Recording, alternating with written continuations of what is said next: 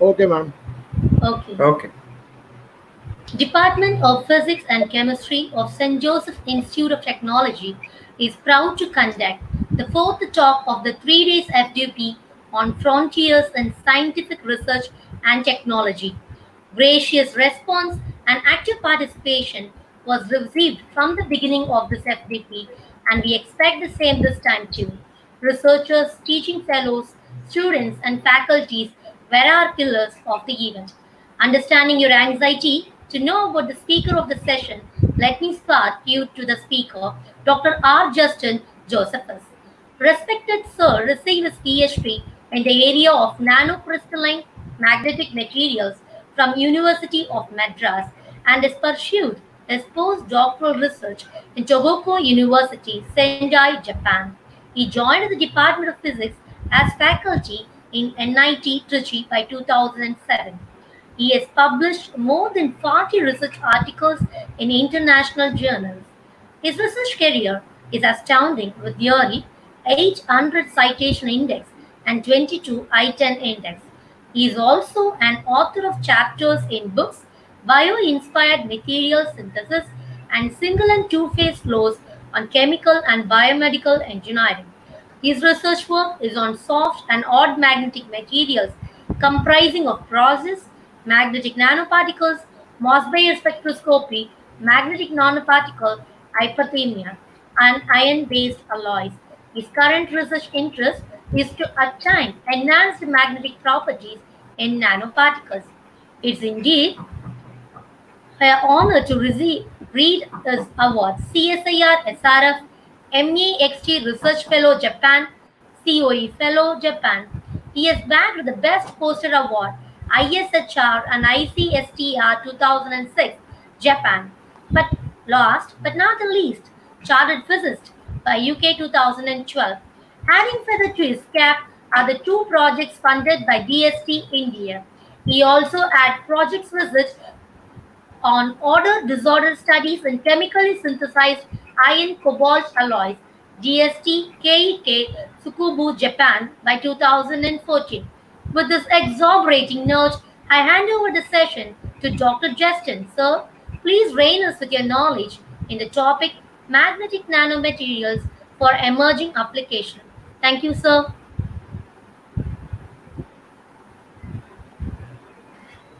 Thank you, Dr. Ramya, for the introduction. So I welcome all the participants for this session on magnetic nanoparticles for emerging applications. So I understand that there is a mixed audience. So I will try to I will try to justify the talk to the diverse audience. So I have segregated the talk as two different types. That is, first type, like our first part, it is basics, fundamentals regarding nanoparticles, characterization, okay, and few of the applications. And the second part is on the applications which we focus in our laboratory. Okay, so this will be the contents.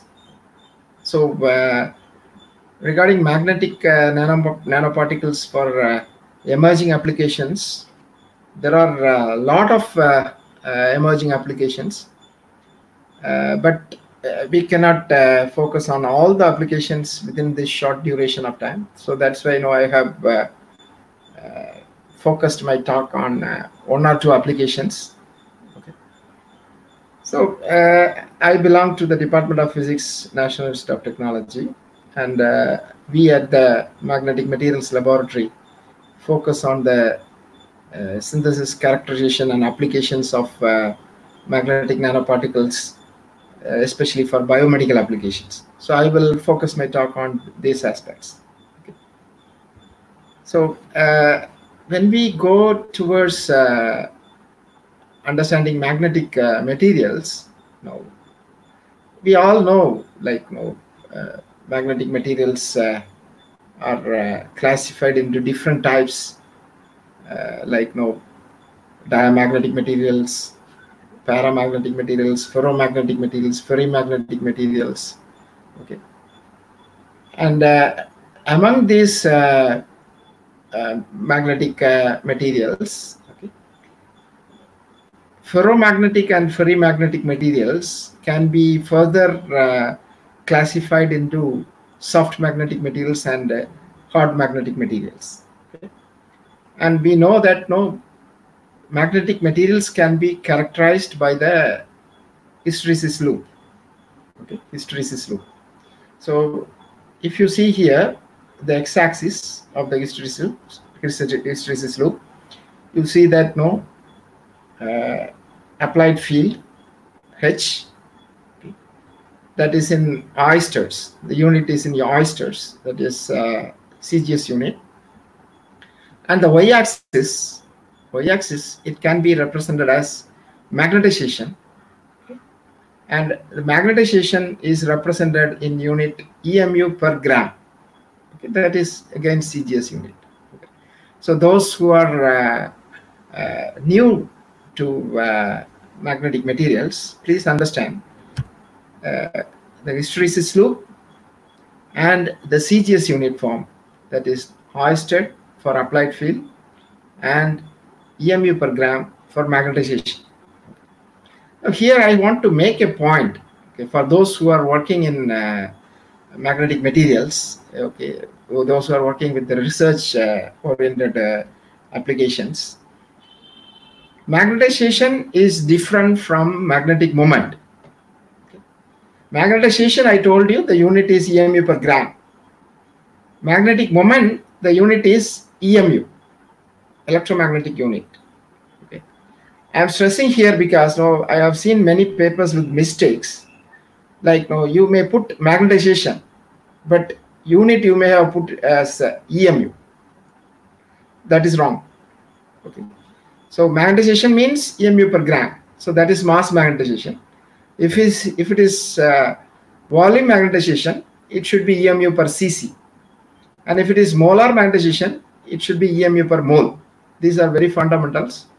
So don't make mistakes in plotting the graph. So soft magnetic materials. What are soft magnetic materials? So in the hysteresis loop, you have seen here hysteresis loop. I have also told you what is in the x-axis and what is in the y-axis.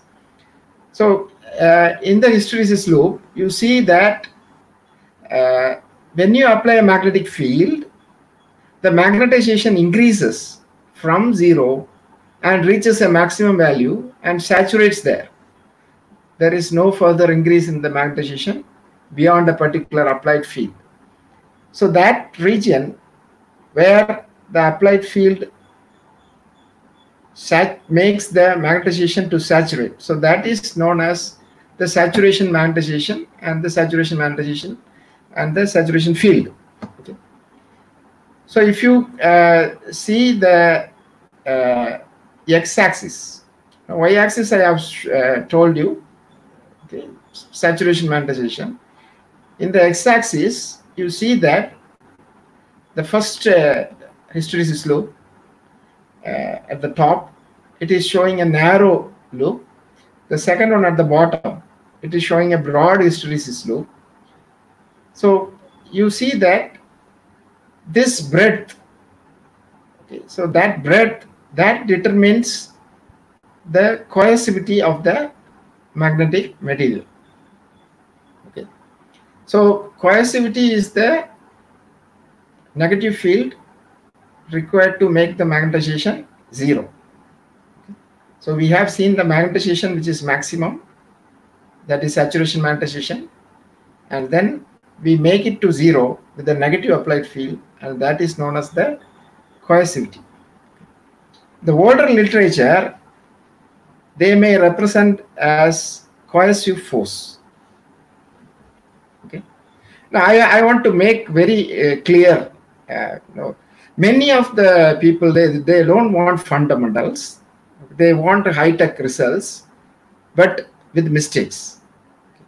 We should not make mistakes. You can do small work, very, very small work, but there should not be any error in it. That's the idea of learning. Okay. Why we want to learn fundamentals now is to avoid mistakes. Okay. So if you see here, one mistake I have pointed you, okay, magnetization. This I am not telling for first level worker. Okay, even experienced person, they are doing this mistake. Okay, magnetization should be in EMU per gram. Magnetic moment should be in EMU. That I have made it clear. Okay, so the next one is the coercivity, which I have told you, HC. Many of the very big stalwarts, they are also representing in the form of coercive force. Now, that was a very old convention. Okay, so coercive force, of course, no, it was used very in the older days. Okay, but you should remember what is the unit for force. Okay. Force, the unit should be Newton. But if you see here, the field x-axis, I have told you, it's a field, applied field. It's oyster. Okay, so it should be coercive field or coercivity, not coercive force. So you have to understand the basic physics point of view. Now you have to understand how we have to represent even very, very small things in a very minute way. Okay. So this slide I want to make it very special, because now this hysteresis loop is the very, very important parameter which you have to use in your research articles, and you should know how to represent it. Of course, there are other units also. How we can represent in SI unit, okay, and we can use instead of H, you can use B. So I'm not going into that, because now I will be using similar units, okay, similar CGS unit. So based on the breadth of the hysteresis loop or based on the coercivity, okay, you can classify the magnetic materials as soft magnetic materials and hard magnetic materials. Okay, so soft magnetic materials, they have very low coercivity. I hope now you have understood what is coercivity. So soft magnetic materials, they have low coercivity. They are easy to demagnetize, okay, and easy to magnetize. And hard magnetic materials, they have very high coercivity, okay, difficult to magnetize, difficult to demagnetize, or it has the ability to permanently stick to something, like the fridge magnet. Okay, fridge magnet is a hard magnetic material. It is a permanent magnetic material. Okay, so if you take an iron piece, an ordinary iron piece, that is a soft magnetic material. It does not have the ability to permanently stick to something. Okay, so these soft magnetic materials, they are useful for high frequency applications as well as biomedical applications. And the hard magnetic materials, also known as permanent magnetic materials, okay, so they can be used as magnets, okay, and in recording applications, so likewise. Okay, and the strongest known permanent magnetic material or hard magnetic material is NdFeB, also known as neodymium ion boron magnet. Okay, so Nd2Fe14b is the formula. So that is the strongest hard magnetic material available as of now. Okay, so that was in the 80s, 84, 85. That time it was developed, and there are no new materials to break the hard magnetic NdFeB magnet. Okay, of course, China has a lot of resources, rare earth resources, so they are the leading manufacturers of rare earth based hard magnetic materials such as samarium cobalt and NdFeB. Okay, so we will see other basic aspects also, how we get magnetization. Okay, so I told you, the hysteresis loop, we have magnetization. Okay, and when you apply a magnetic field, it saturates, and that saturation magnetization, that is known as saturation magnetization. But I also told you what is magnetic moment, okay? And the CGS unit is EMU. Okay, so now if you have magnetic moment, you divide by the mass, it becomes EMU per gram. That is magnetization. Okay. But EMU, that is magnetic moment, how do we get that magnetic moment? Okay. The origin of magnetic moment is the charged particle which are in motion. Okay. So charged particle means no electron. Electron is a charged particle. Okay. The electron moves around the nucleus. So in that case, we have charged particle which is in motion. So that will produce a magnetic moment. Okay. Now the electron is also spinning. Charged particle in motion, it is also spinning. So the charged particle, the electron, is having a spin magnetic moment as well as an orbital magnetic moment. Okay. So the smallest possible magnetic moment, is represented as Bohr magneton. Okay. And Bohr magneton, one Bohr magneton is equal to EH cross by 2m, where E is the charge of the electron. Okay. H cross, reduced Planck constant, m mass of the electron. Okay.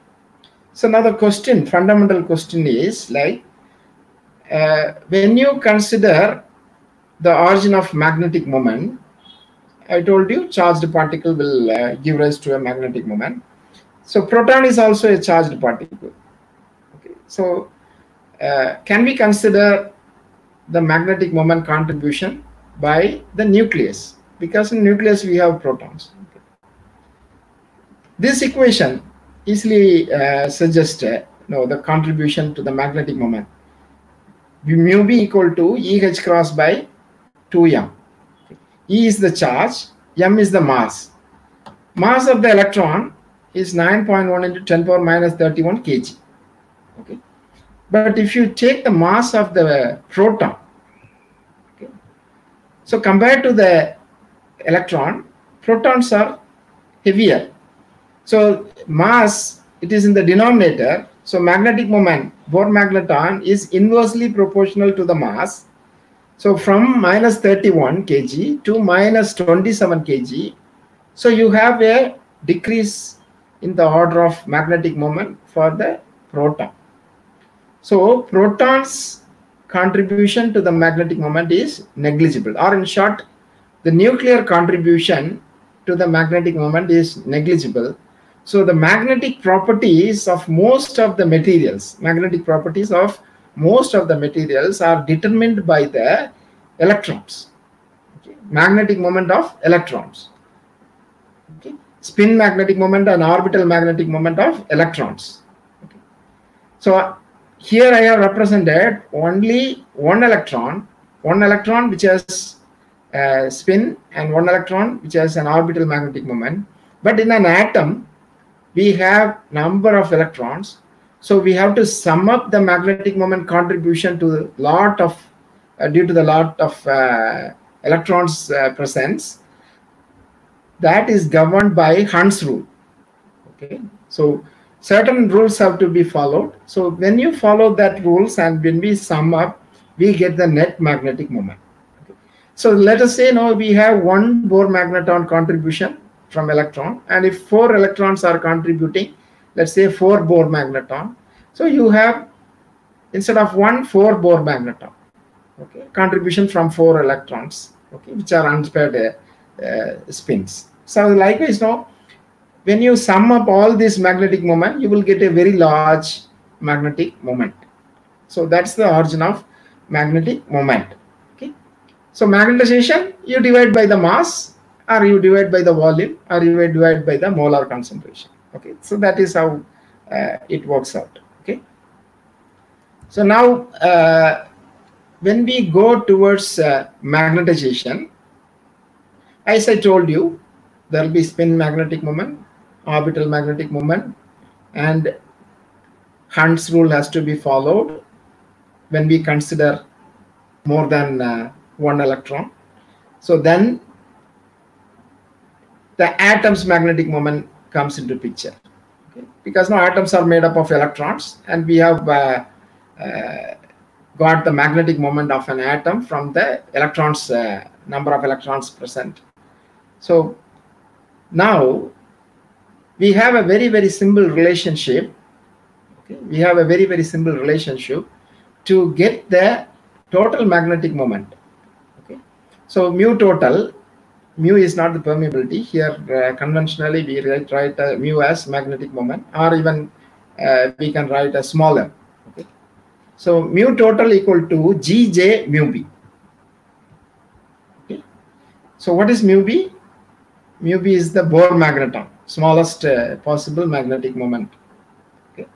So that value we can easily compute from the relationship Eh cross by 2m. Okay? So G is the G factor. Okay? So you have G factor. Okay?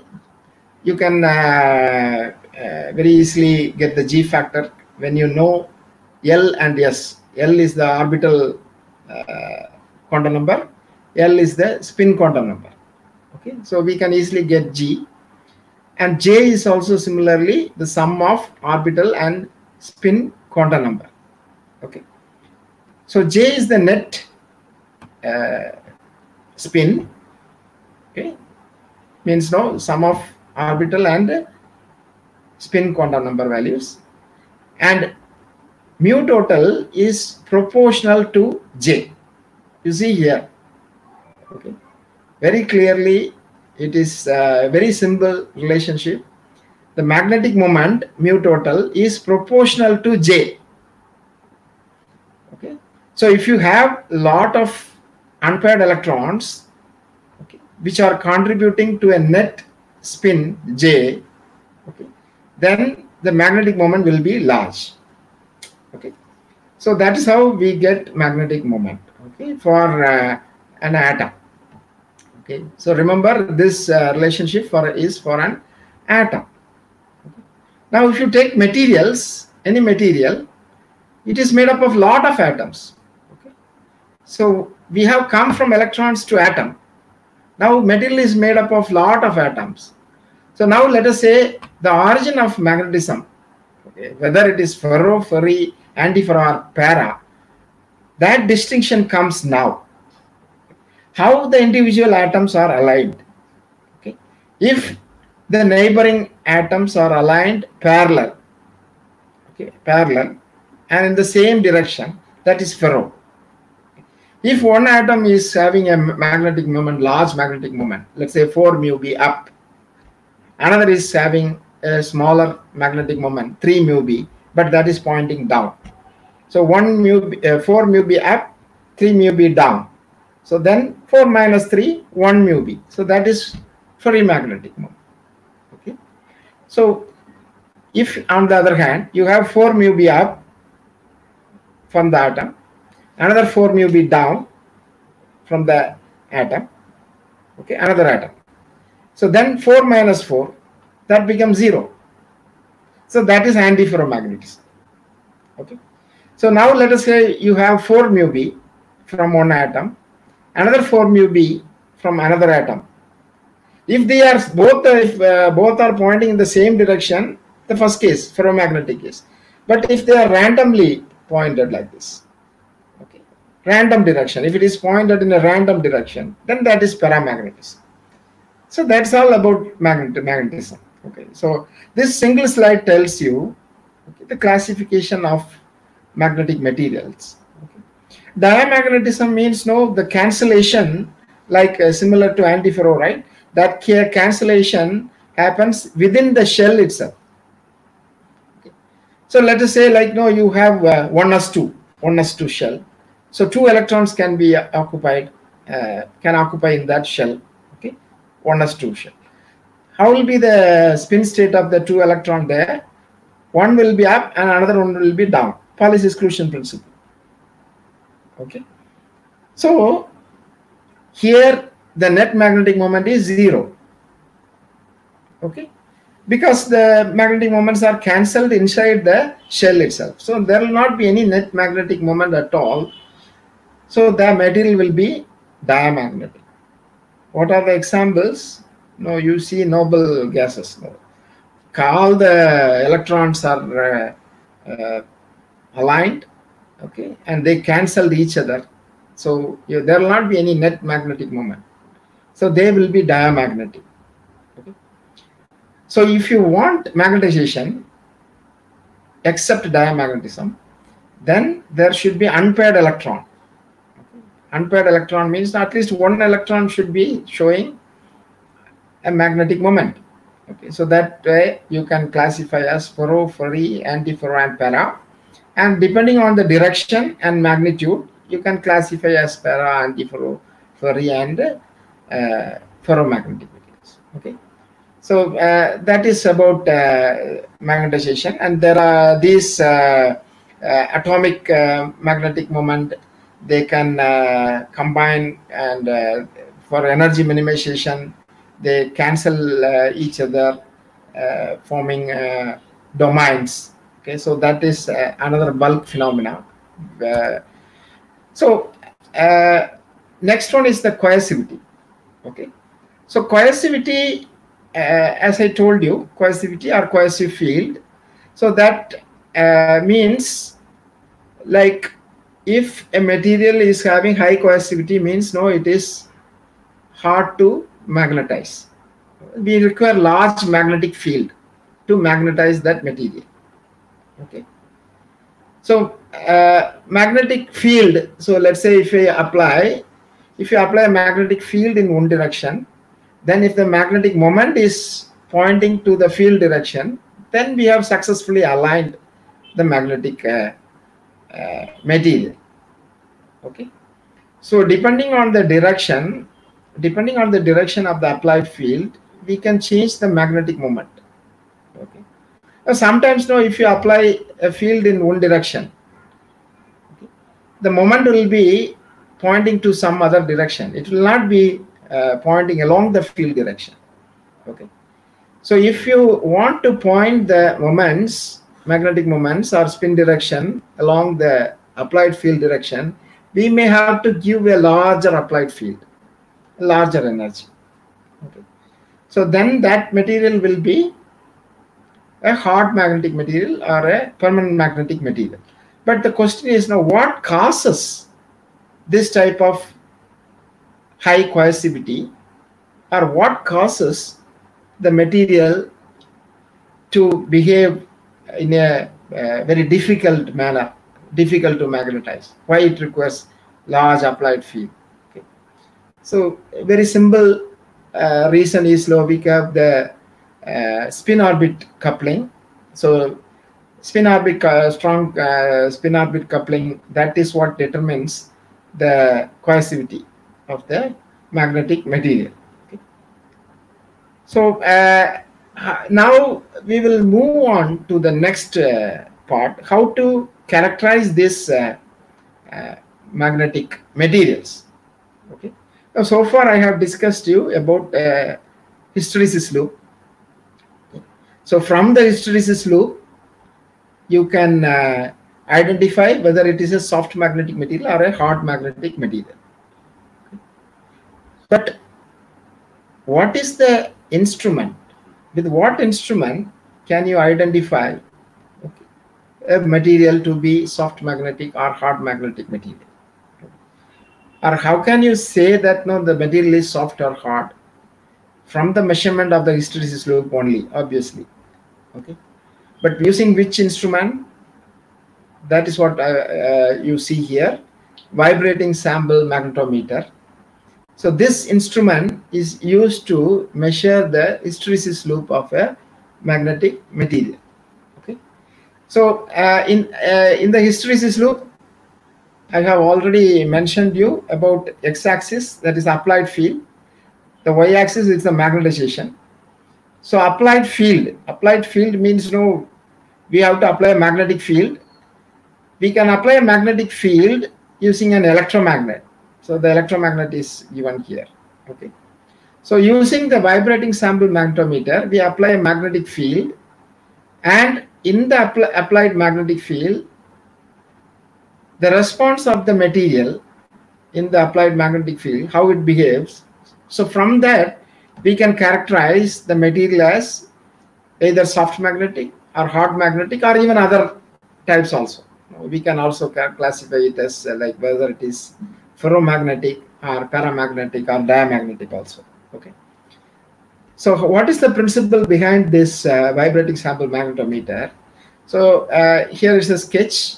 So there is a head drive, what is given in the diagram, a head drive, and there is a rod sort of thing like here, and at the end there is a sample, and in between the electromagnet we have the sample. So electromagnet is required to apply a magnetic field, and the head drive is required for a purpose, okay, to measure the magnetization. How we measure the magnetization? The sample is magnetic, okay, and when you vibrate the sample, okay, in the presence of an applied magnetic field, when you vibrate, okay, up and down motion, when you vibrate it, then it will induce a EMF, and EMF will be induced. Okay, so this is known as Lenz's law, right? So you may have done these experiments in the school itself. Okay. So if you have a coil, and if you pass a magnet inside the coil, the galvanometer will be deflected. So that is induced EMF. So the magnetic bar magnet will induce an EMF. So the direction of the EMF will be such a way that no, it opposes the field. So you have Lenz's law. So induced EMF, Faraday's law. So the direction, from that you see the Lenz's law. The same effect is used here. Okay. So you have a head drive. At the end of the head drive, what is the purpose of head drive? Head drive is to vibrate the sample. Why you need vibration? Because no, like the Lenz's law effect has to be created, where you are placing the sample inside the applied or in between the electromagnet. So that is now you are subjecting the sample to in an applied magnetic field. So, and you are making the sample to come out, come in, come out, come in. So in that way, you are measuring the magnetization of the sample from the induced EMF. Okay. So this instrument, that's why it is known as vibrating sample magnetometer. Okay. So you have the head drive here. We have this electromagnet here, and we also have a Gauss probe to measure the field. Okay. And the induced EMF will be measured using a coil sort of arrangement. Okay. And this will be fed to the computer, and from that we can plot the hysteresis loop. Okay. So the x-axis will be the applied field from the electromagnet, and y-axis will be the induced EMF from the Lenz's law effect. That will be in voltage. That can be converted to EMU. I told you the magnetic moment unit is in EMU. Okay. So it can be converted to EMU using proper calibration. For example, nickel is used as a calibration sample. So nickel will give a magnetic moment, okay, of some certain magnitude. So now if you have a sample of certain weight, then from that you can say that no, the magnetization of nickel will be 55 EMU per gram. Okay. So this much voltage will give this much EMU per gram. So likewise, you can easily calculate. Okay. So the EMF can be calibrated, and we can plot that in terms of magnetic moment or magnetization. So you have to give an input, right? Sample mass you have to give, or sample volume, in order to plot EMU per gram or EMU per cc. Okay. So now you may have got an idea. Suppose now if you are having a sample, you may have a doubt how should this be the sample look like? So now if you have a powder, you need some specific quantity, okay, of the powder. We can measure the magnetic moment of the powder or magnetization if you know the weight. Okay. But if you give the powder and ask, no, sir, I want the magnetization in EMU per cc, is it possible? Just think about it. Okay. So it's a powder, right? So it has to occupy certain volume. Then only now we can have the volume magnetization, EMU per cc. These are some small mistakes which people may make. So I hope you are clear with this magnetic hysteresis slope and how we characterize them. Okay. Okay. So another characterization tool is Mossbauer spectroscopy. Okay. So I am discussing these characterization techniques because now I will be presenting some results based on the hysteresis loop and Mossbauer spectroscopy. So it will be more appropriate if we had some introduction about Mossbauer spectroscopy. Okay.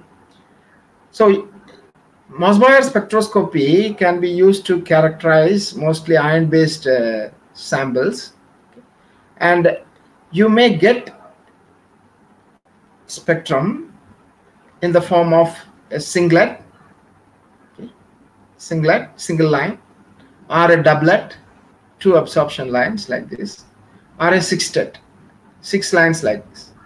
Okay.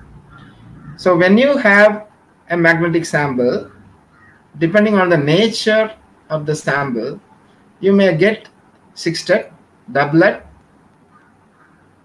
okay, singlet. So or a combination of all of this.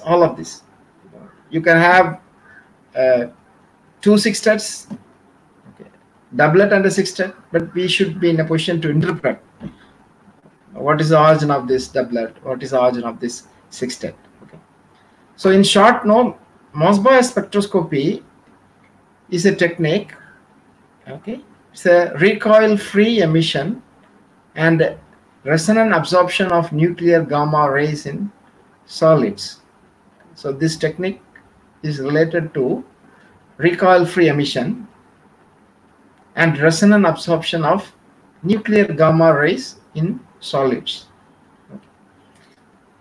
I'm not going into the in-depth fundamentals, but I'm just telling you how briefly how to interpret the spectrum.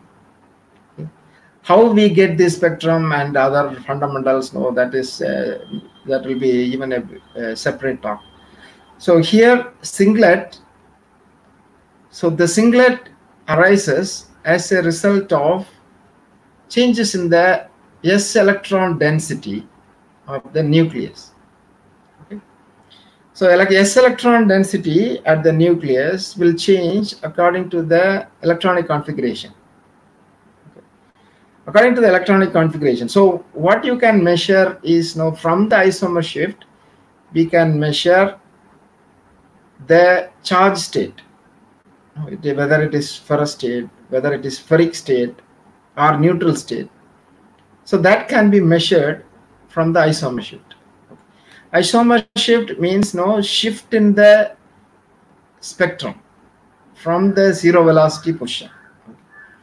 Here in the x-axis it is given as relative velocity, and the y-axis it is given as transmission. Of course, now it is easy for you to get out of what is absorption and what is transmission. But what is relative velocity? So relative velocity means no, what you have is no, you are changing the energy of the emitted gamma rays by backward and forward relative motion. Okay, understand it very carefully.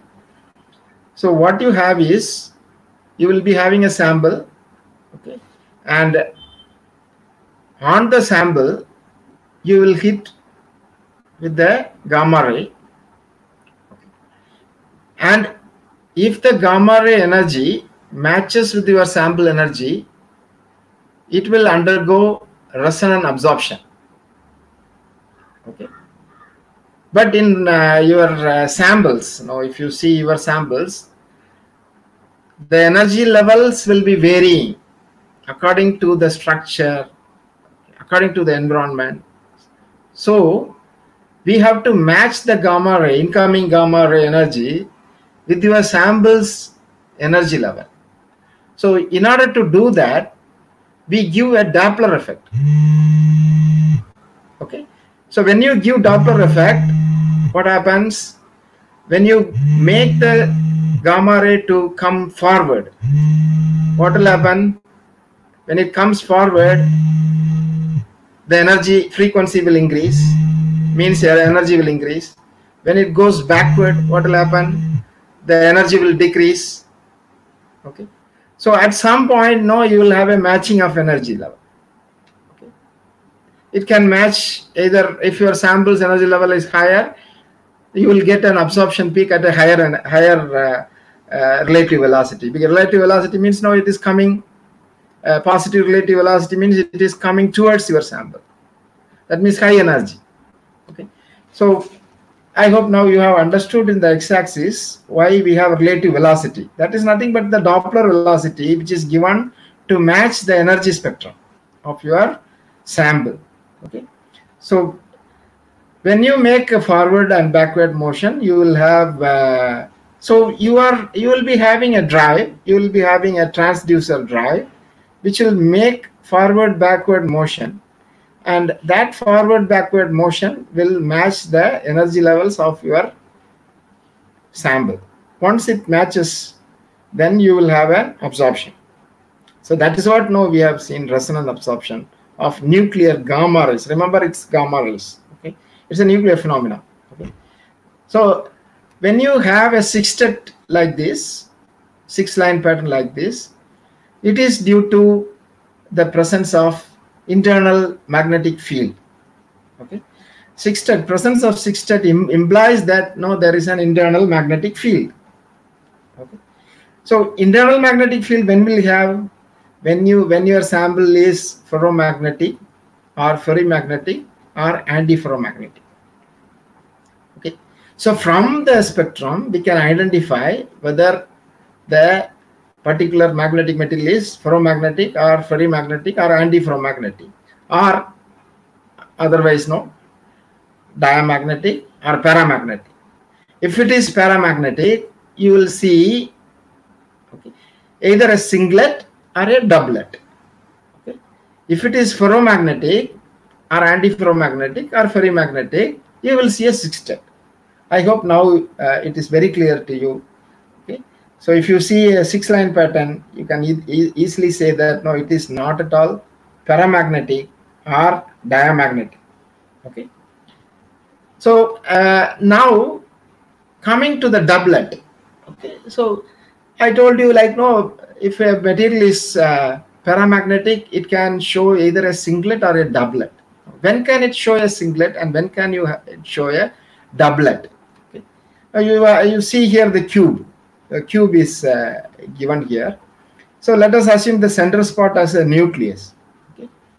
So if the nucleus is spherical, okay, let us assume that the nucleus is spherical.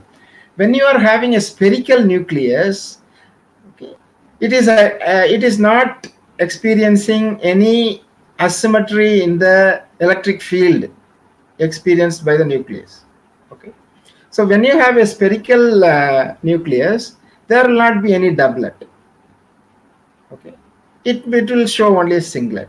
Okay, so now when your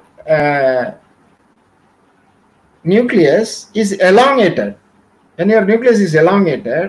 okay, when the energy level is now changing, so when your nucleus is elongated, then it will show a doublet. Okay. When can the nucleus elongate? when it is experiencing a difference in the or asymmetric electric field. So if you have electrons which are exerting electric field equally on all the sides of the nucleus, the shape will not change. Okay. On the other hand, if you have a nucleus which is having or which is experiencing electric field only along one side, then what will happen? It will show a electric field gradient. As a result, the nucleus will be distorted. So it will move from the spherical shape to an asymmetric shape, and that will be shown as a doublet. Okay. So that will be a paramagnetic case, okay, with the electric field gradient or a distorted nucleus. So what are the inferences which we can get from this spectrum? We can find the charge state, as I told you, ferrospheric or neutral state from the isomer shift value, and whether you are having a symmetric environment, okay, or your structure is more defective. If your substructure is more defective, then your electric field gradient will be there. That will elongate the nucleus. So we can easily say, no, this structure is, or your material is defective. Okay. So that will be the inference from the doublet. Okay. And from the sextet, we can say it is magnetic, if whether it is having magnetic field or not, or whether it is ferromagnetic, etc., or even the type of material, magnetic material. Okay. From the magnitude of the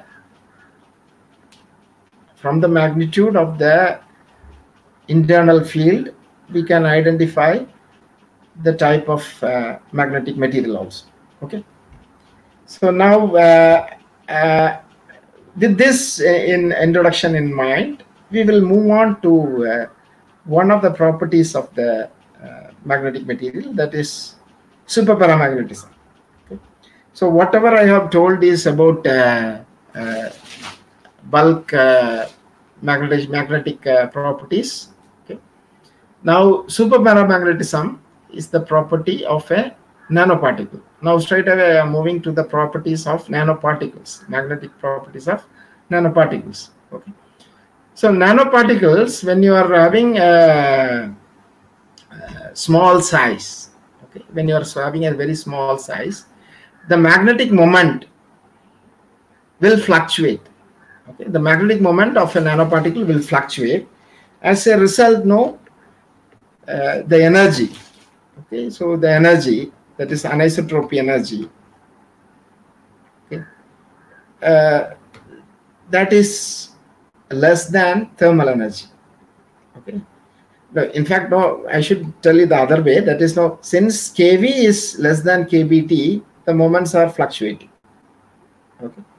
So what is kV? K is the anisotropy constant. Okay.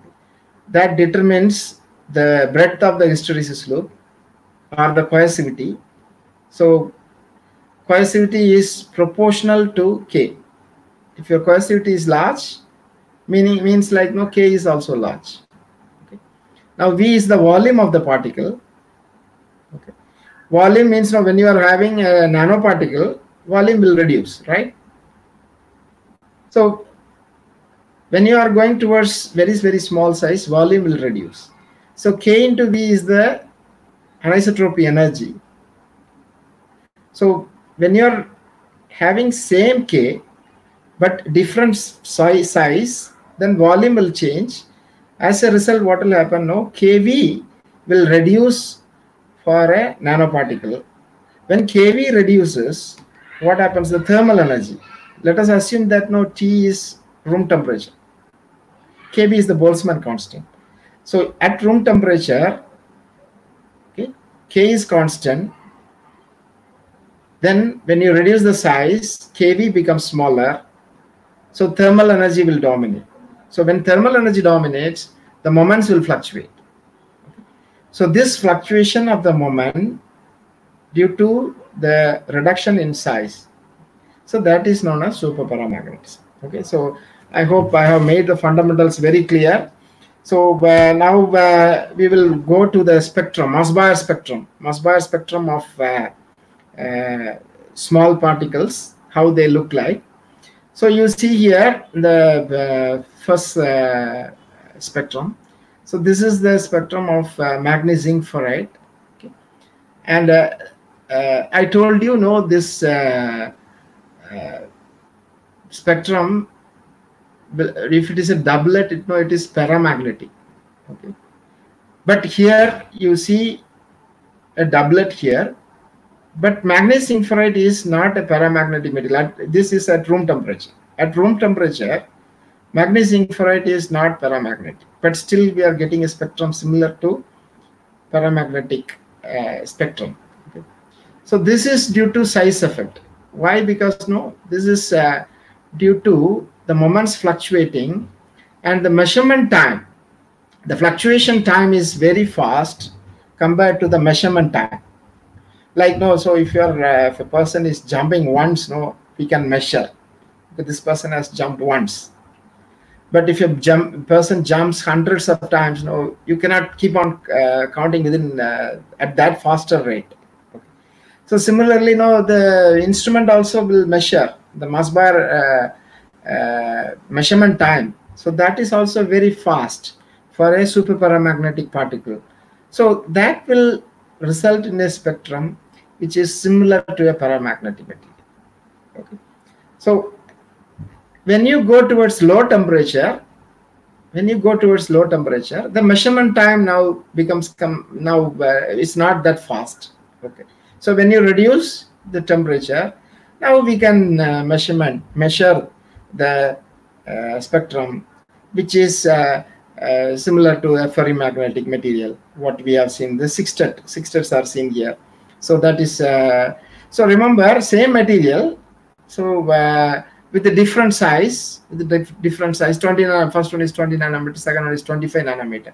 So when you go from one size to another size, you are getting a behavior that is not superparamagnetic behavior. And if you increase this 25 nanometer to much larger size, it will be showing a spectrum similar to the 16 Kelvin spectrum. Okay, so that is one behavior of superparamagnetic materials or nanoparticles.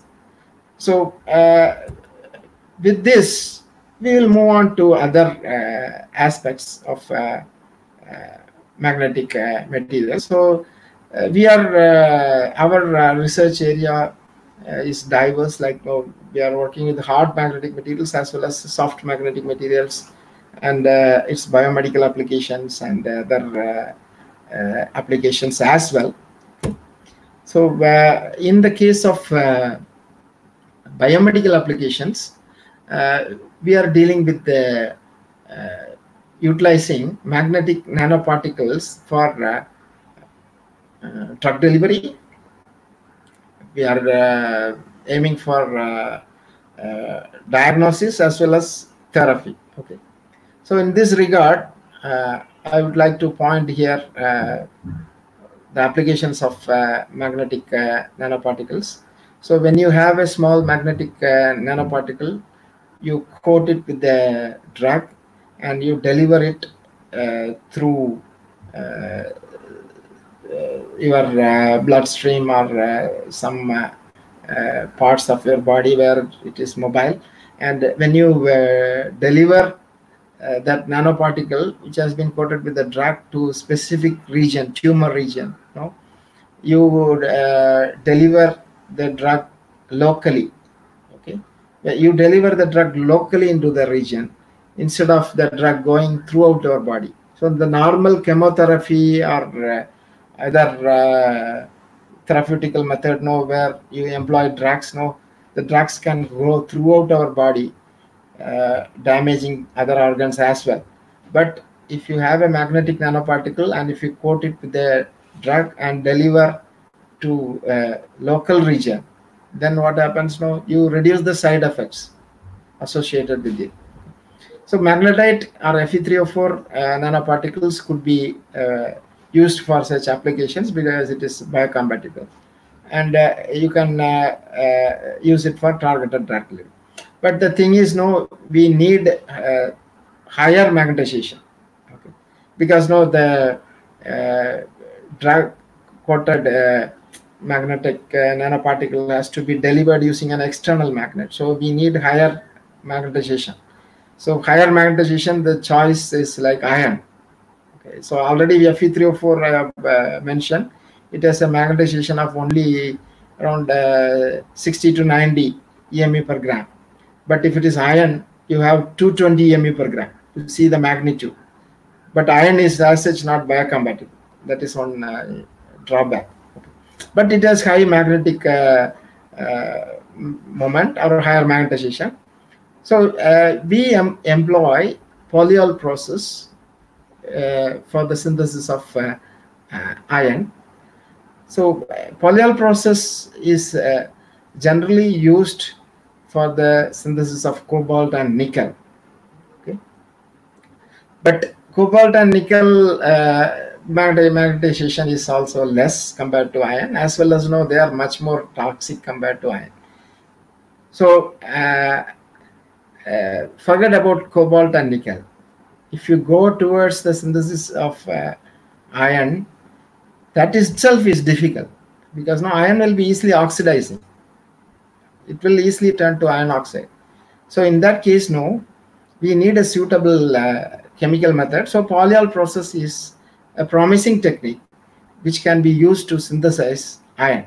So we can use the polyol process to synthesis not only iron, but also different materials as shown here, like gold, platinum, iridium, palladium. So all these materials can be synthesized. Okay, those materials which have a positive standard reduction potential, okay, very high standard reduction potential, they can be reduced.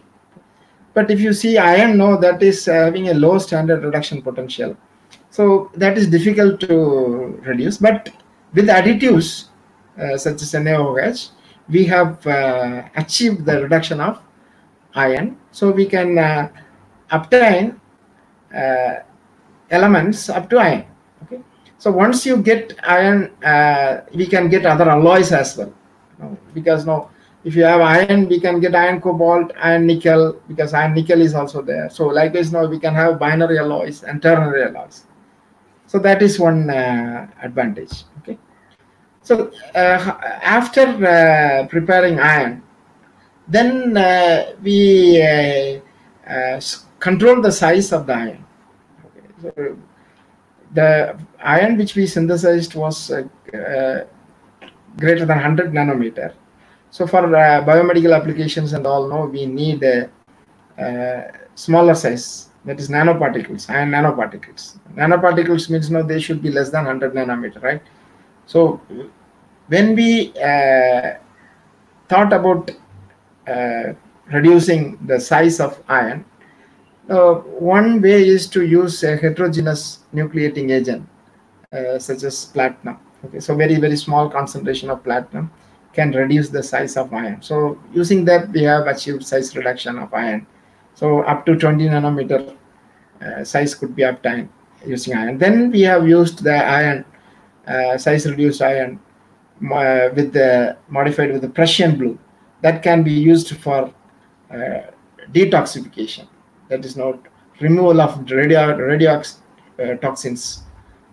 For that we can use. Okay, so this is how it looks like. So the first one is the bigger sized iron.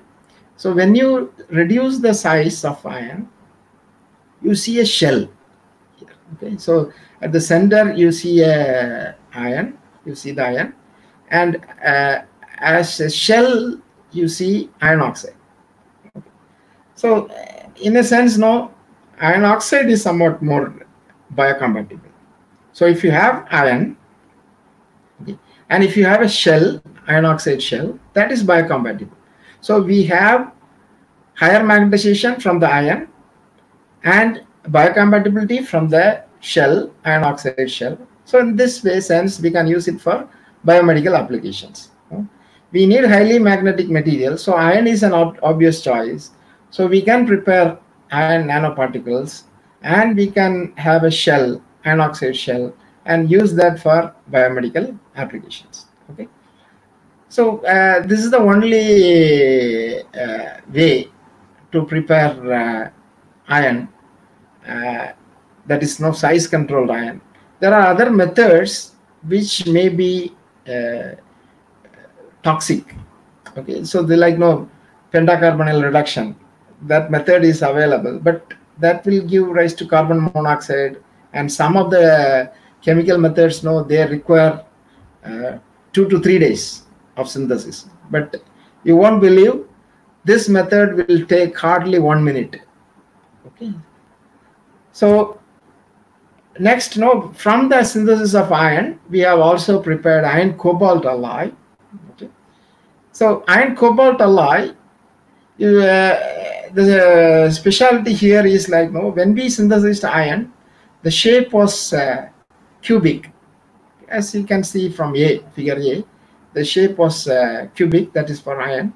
And when we synthesized iron cobalt alloy, according to the composition of the alloy, they were either cubic flower or spherical flower.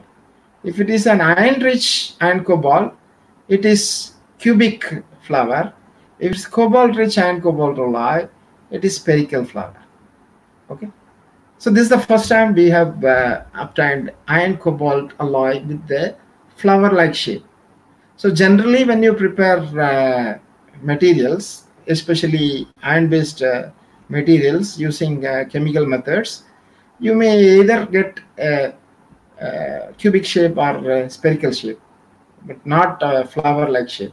Okay, so this has advantages really. Okay, so if you sometimes now you may think, you know, with flower, what is the use? This has a lot of advantages, because no, nanoparticles have higher surface area, as we know very well, very high surface area. So these flower-like particles, no, there are a lot of petal-like structures, as we can see. So this has very high surface area. So this can be used as a catalyst. Okay, this can be used as an absorber. Okay, so there are a lot of applications, EMI sensors. So a lot of applications. So once you have the particle, then we can think about the applications. So here we have demonstrated the preparation of iron cobalt flower-like particles. Okay, that is nanostructure. Okay, so next one is about how to characterize this iron. We have seen the structure. Okay, that is the morphology. So how to characterize these magnetic properties? Okay, and I have introduced you about Mossbauer spectroscopy. So here I want to tell you now what is the inference from this Mossbauer spectroscopy for the iron cobalt alloy. So the X-ray diffraction pictures, they show that no, it is only iron cobalt alloy, and the lattice parameter also tells that no, they are varying according to the composition of the alloy. So now when we take the Mossbauer spectrum of 50-50 composition, you have sextet as well as a doublet.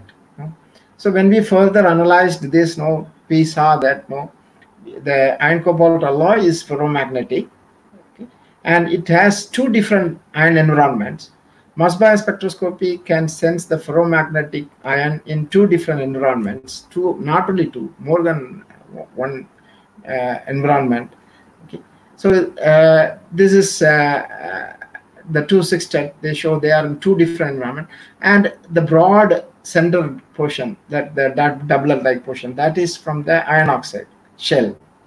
So we have iron cobalt core and an iron oxide shell. Okay, so this can be also used for biomedical applications, because now iron cobalt has higher magnetization than iron. So you can use this for biomedical applications, and the biocompatibility can be taken care of by the shell, that is the iron oxide shell. Okay, and this picture shows, next picture shows that no, you have size reduced iron cobalt. Okay, here we see reduction in the size, and there is a shell of around 2.7 nanometer, and we get the Mossbauer spectrum of this iron cobalt size reduced as well as the bulk. We see that the core is contributing to a sextet, and the shell is contributing to a superparamagnetic doublet. Okay. Now, how can you say that it is superparamagnetic and not paramagnetic? That I have already discussed. Okay. When you go towards low temperature, we can see the disappearance of the doublet-like pattern. So that was observed. So now when you have iron, okay, we can coat it with the Prussian blue. That can be the drug. And the peculiarity of Prussian blue is it can absorb the radiotoxins such as cesium. Okay. So when you send the iron, which is coated with Prussian blue, through bloodstream, and if there are radiotoxins, they can attach to the Prussian blue, and then we can remove that using a magnet. Okay, so we can use Fe3O4 coated with Prussian blue as well as Fe coated with Prussian blue, and use that for detoxification of radiotoxic cesium. Okay. And next application is cancer therapy. Okay. So how we do this cancer therapy is, if you have a tumor, brain tumor, okay, so the options available as of now is like surgery, chemotherapy, radiotherapy. Okay. But these will have their own side effects, right? So due to the radiation, chemicals, so there will be side effect. But if you inject the magnetic nanoparticles on the tumor, okay, and if you apply a radio frequency alternating field, it will heat the magnetic nanoparticles which are embedded in the tumor. So that will destroy the tumor. So you have only heating and no other side effect. So comparatively, you see this is one of the least side effect producing method for the treatment of cancer. Okay.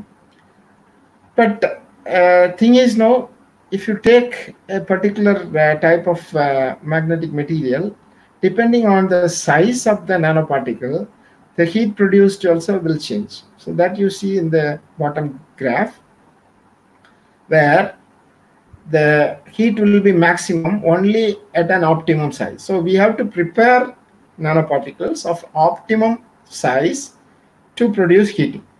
Okay, so that is one thing we have to take care. Now we can control the size of the particle. Okay, we can control the size of the particle using oxidation method. Okay. It is a method by which when you have more concentration of oxidant, then for sudden nucleation, fast nucleation will be there. That will give rise to smaller particles. But if you have low concentration of oxidant, okay, then the sudden nucleation will not happen, but growth will happen. So you will have a larger particle. So depending on the concentration of the oxidant, you can have small particle or large particle. Okay. In that way, we can control the size of the particle. Why do we require different sizes? Because for hypothermia, we have to use only a optimum size. Okay. An optimum size of particle size range is required to produce maximum heating. So we need to test this also. Okay, whether heating is produced by a particular particle or not. Okay. So here in this slide, we have shown left side graph shows the theoretically simulated heating rate. According to the particle size, you see that the heating rate also changes according to the material also. FEF means it is magnetite. CO3 means it is cobalt ferrite, and Mn means it is Mn doped Fe3O4.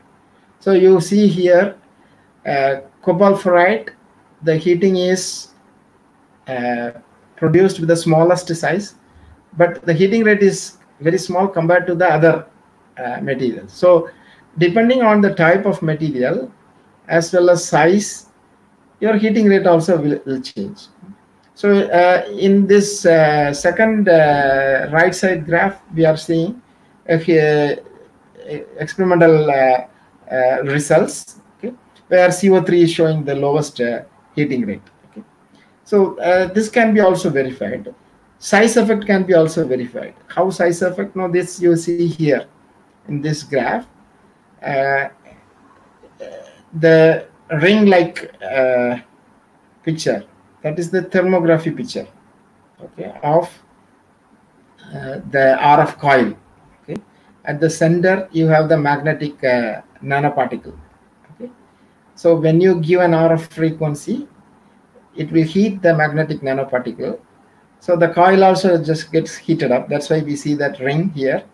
And at the center, we see the nanoparticle here. At 5 seconds, the heating just develops. And for 145 seconds, the heating rate has increased. Heating has increased. Temperature has increased. Okay, so that you have seen from the white spot here. So, but if you see, depending on the particle size, how the heating varies, 10 to 12 nanometer particles in the left graph, that was showing very high heating rate.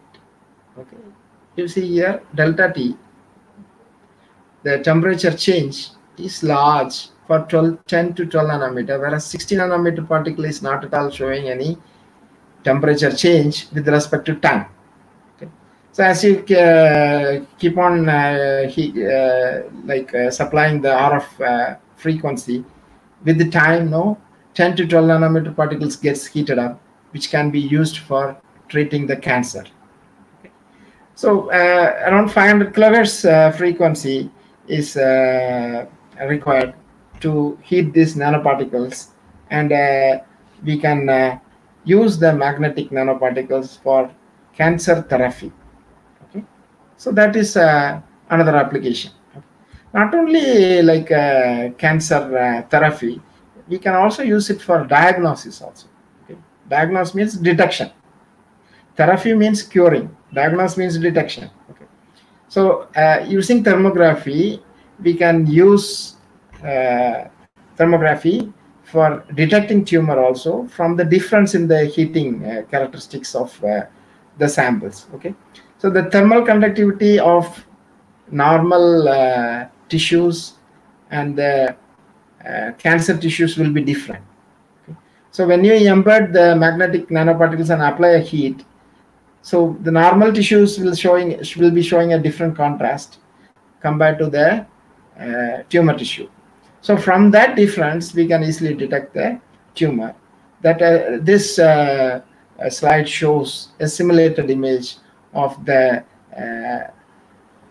heating undertaken, okay, as well as experimental result. These are left two figures. That was obtained from a high resolution thermal camera at two different temperature time duration. But from this, you cannot easily say, okay, whether you have a tumor or not.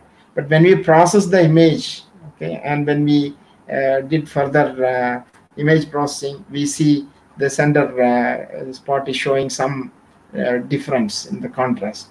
So you can easily get the tumor identified using thermal camera. So the point here I want to make here is, we can use it for diagnosis, we can use it for therapy, we can use it for drug delivery also. Okay, detection, delivery, as well as treatment, all are possible using this magnetic nanoparticles. So with this, not only magnetic nanoparticles are used in magnetic nanoparticles are not only used in biomedical application, but emerging applications, such as magnetic refrigeration, high energy product, permanent magnets. So that also I have not discussed it, in fact, but I would summarize that you can go for further exploration of these magnetic nanoparticles for magnetic application, emerging applications such as in refrigeration and also in energy products. Okay.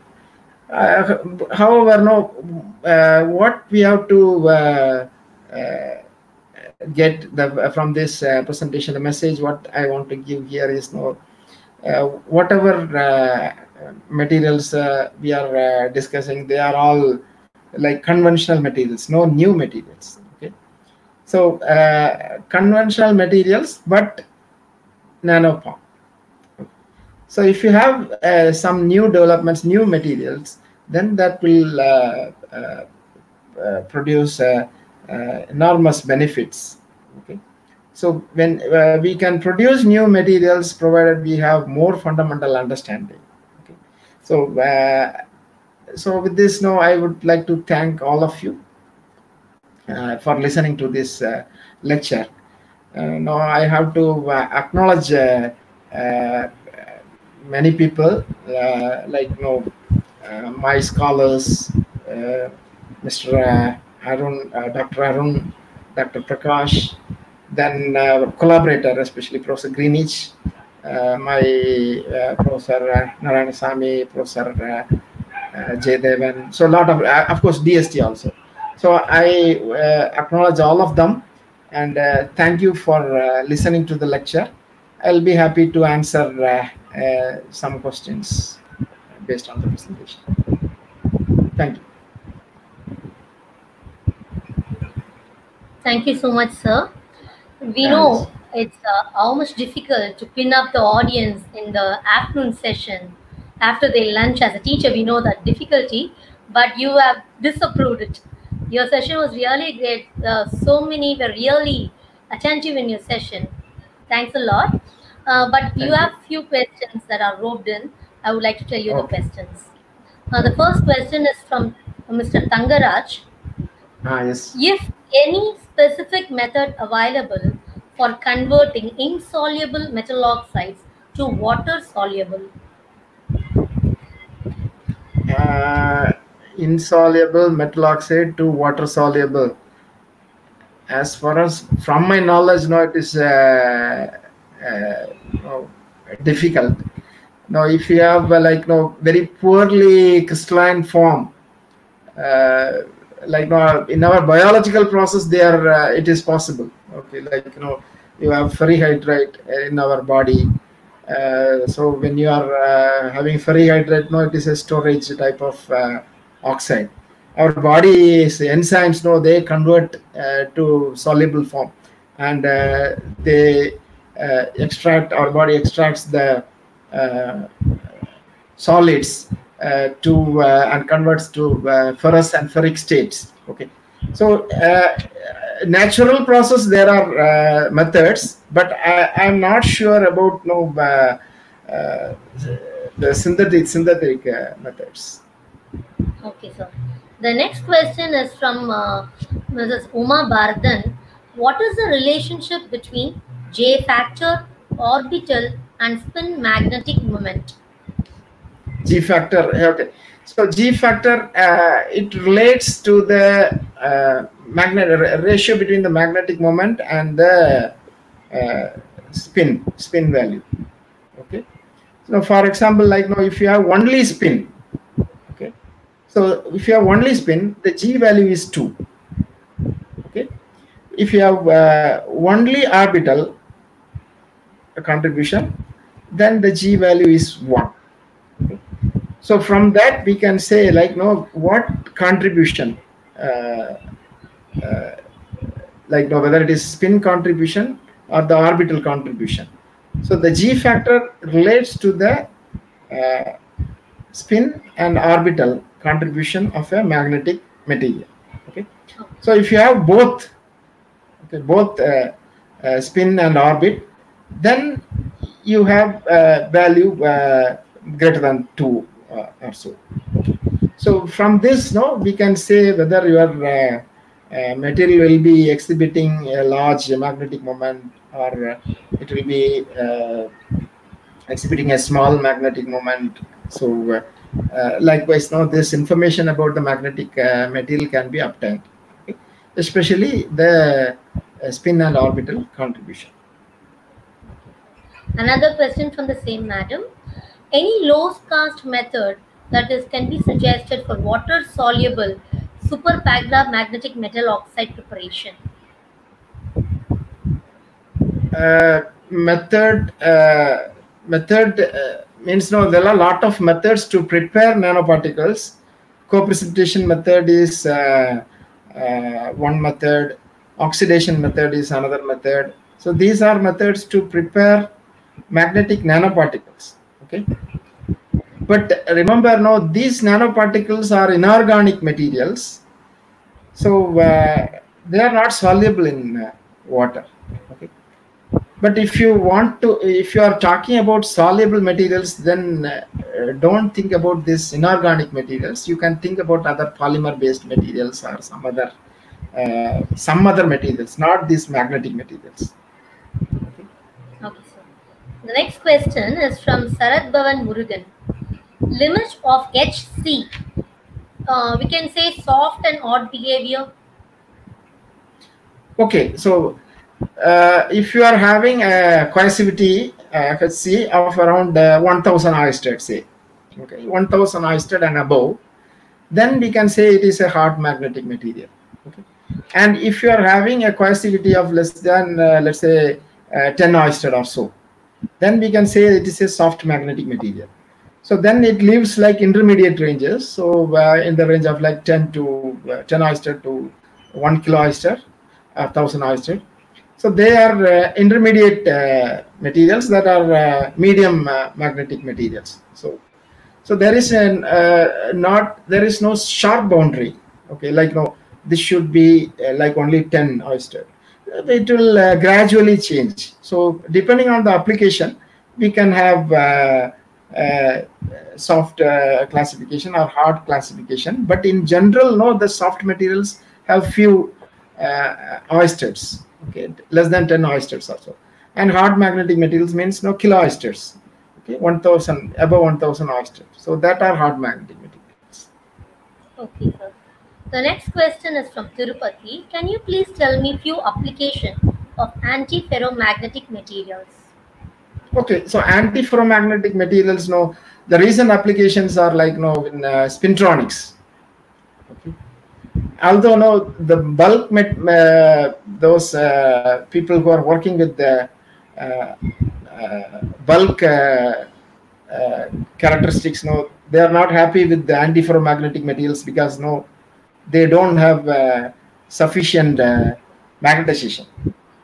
Okay, so they are behaving like they behave like paramagnetic materials. So, but no, if you have a ferromagnetic core and an antiferromagnetic shell, so then there will be interaction. Okay, or there will be a interaction between the ferromagnetic core and an antiferromagnetic shell, and that interaction will give rise to exchange bias. Okay, and this exchange bias property is utilized in spintronic application. So that is one of the application of antiferromagnetic materials. Okay, so there are other applications also, like what you have in refrigeration, etc. What could be the problems that are faced when insoluble superparamagnetic material is used in biomedical application? Okay, so in our body, you know, when you inject this superparamagnetic nanoparticles, we have to make sure that it is biocompatible and it is remaining in our body for some time. Our body's defense mechanism, what will happen is, they will try to remove all the foreign objects from the body. So in order to fool our immune system, what we do is we will have to coat the magnetic nanoparticle with the biocompatible shell, and till the treatment time is over, it will be remaining there.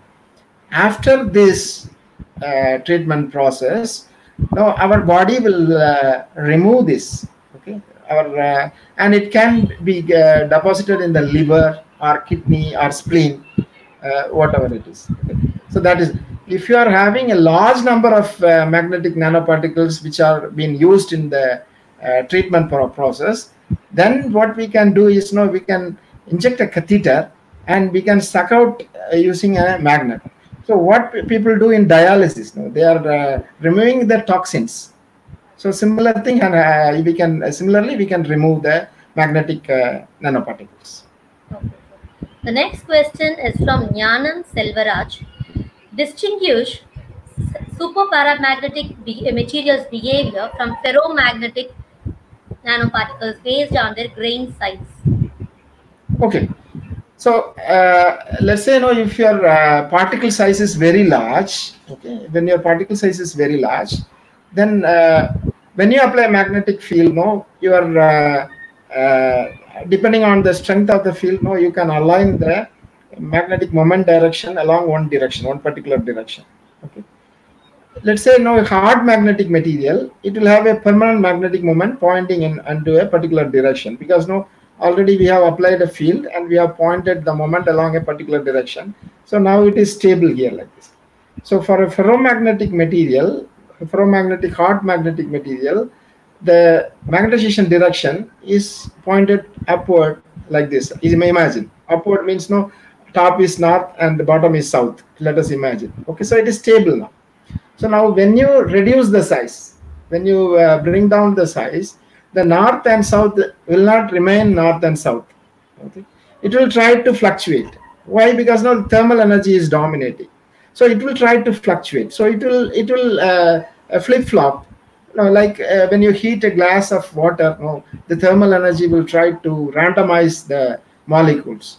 So similarly, when you have thermal energy is dominating, what will happen? The magnetic spin direction will not be pointed along a particular direction. So it will be randomized.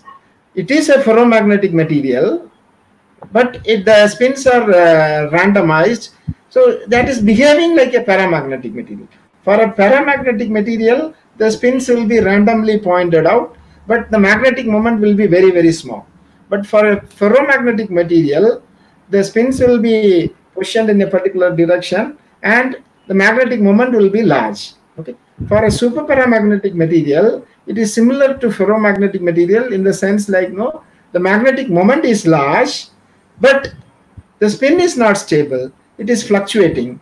So it is behaving like a paramagnet. So that is why it is known as superparamagnet.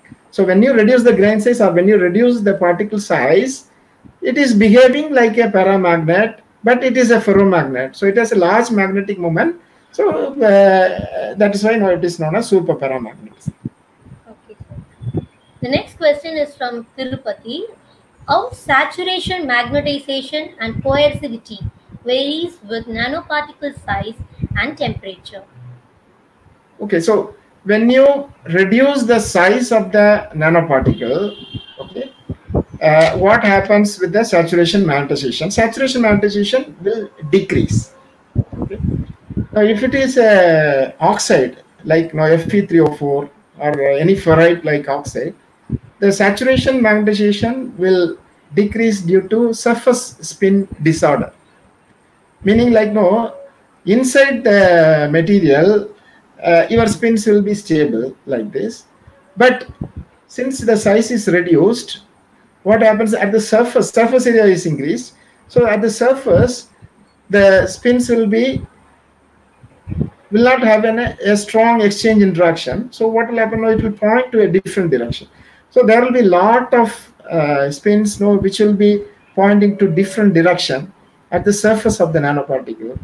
So that will give rise to surface spin disorder.